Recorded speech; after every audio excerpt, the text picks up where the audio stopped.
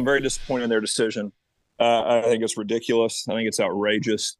I think it flies in the face of what parents have asked for. Strong words from Oklahoma State Superintendent Ryan Walters after Oklahoma's state Supreme Court ruled his department cannot dictate what books Edmond or any other school district has available in their school libraries. Walters claims he has the parents of Edmond and the state on his side. I completely destroyed my opponent in the primary, I destroyed my opponent in the runoff, and I destroyed my opponent in the general. And it was a clear message I heard from Oklahomans.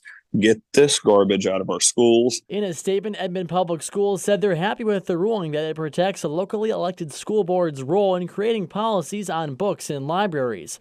Walters, meanwhile, claims to have more plans in the works. We're going to continue to pursue all options available. But I will guarantee you this, we will get pornography out of school. So we will be announcing our next steps soon. Walters calling on state lawmakers now to make changes and pass a bill that would make it so school board elections happen on the same day as the general election. The goal there, to increase participation and create school boards that are more in line with his positions. Reporting in Oklahoma City, I'm Andy Weber, KOCO 5 News.